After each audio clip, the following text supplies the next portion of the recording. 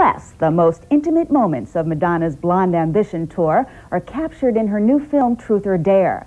The New York Post calls it a piece of commercial sleaze. Other reviews are not out yet, but the premiere itself was given the thumbs down by the fans and the photographers.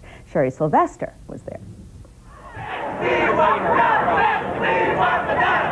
To say that Madonna threw a party and nobody came would be unfair. To say that fans waiting hours for a glimpse of the Material Girl went home disappointed would be an understatement.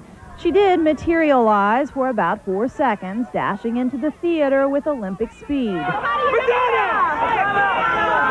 Fans and photographers were snubbed, later shoved, at the after party. Madonna, on the shoulder! Madonna! You learned about yourself watching the picture. Michael Jackson escorted Madonna to the Oscars, but didn't make this premiere. Of course, she told the gay magazine The Advocate that given the chance, she would completely redo his image. Maybe the gloved one had nothing to wear. Ex-Flame Warren Beatty was a no-show. He is in the movie. You realize they all feel it when they come into this atmosphere. When they come into your dressing room, when they come wherever you are, they feel crazy. Madonna gloated to the LA Times that, quote, Warren believed that if he kept saying to the camera this whole thing is ridiculous, that it would keep us from using the footage. A phone conversation between the two was edited out per Beatty.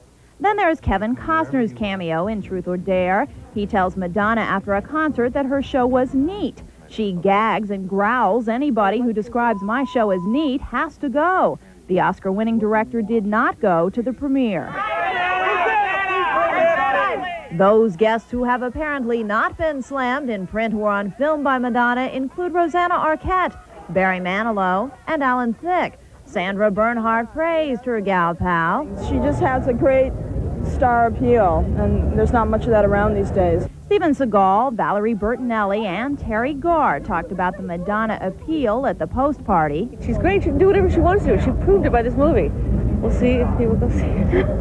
Indeed, Madonna has made millions in the music business on what many critics call a savvy mix of marketing and talent. Selling herself in Hollywood may take a little longer. Sherry Sylvester, CNN Entertainment News, Hollywood. In theater. Waited here for like 4 hours. Yeah. It was my dream. Yes, for the my longest dream. time. Madonna wouldn't talk to the press, but she did greet leading AIDS researcher Dr. Matilda Krim. Hi. Mwah. Thank you very much for everything. You're welcome. God.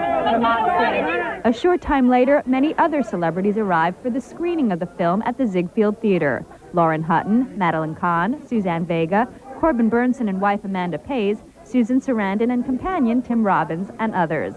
Most had nice things to say about Madonna. I think she's trying to find out what is feminine magic in a time where it's been taboo for a very long time, like, you know, a few thousand years.